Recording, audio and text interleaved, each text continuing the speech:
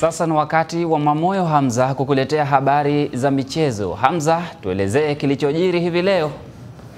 Naam, leo tunaanzia Jakarta, Indonesia, ambako michezo ya Asia inaendelea, huku wanariadha wazaliwa wa Afrika wakiwa wanawakilisha nchi za Asia wanaendelea kutamba.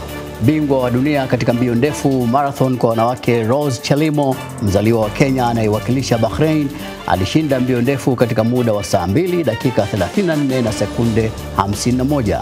Edidiong Odiong wa Bahrain naye alichukua taji la mita 100 katika muda wa sekunde 11.30 huku akifuatiwa karibu sana na Dute Chandi wa India aliyemaliza katika muda wa sekunde 11.32. Odiong ni mkimbiaji mwingine mzaliwa wa Nigeria ambaye yuko katika mlolongo wa wakimbiaji wengi wazaliwa wa barani Afrika ambao wanawakilisha nchi za Mashariki ya Kati.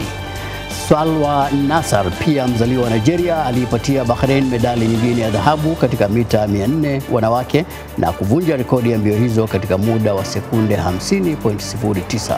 Su Bingtian wa China alishinda mita 100 wanaume kwa kishindo katika muda wa sekunde 9.92 na kukosa kuvunja rekodi ya bara Asia kwa unywele tu. Su alichomoka kwa kasi mbele ya Tosian Ogunode, mzaliwa wa Nigeria anayewakilisha Qatar. Bahrain imeanza mashindano hayo kwa kubeba medali 4 za dhahabu.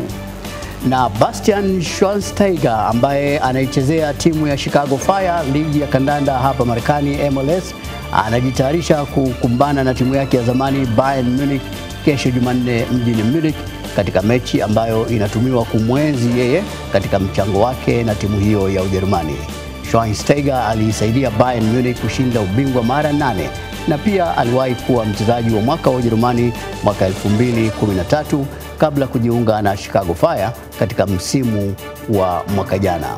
Basi ni hayo tu, kwako Bwire.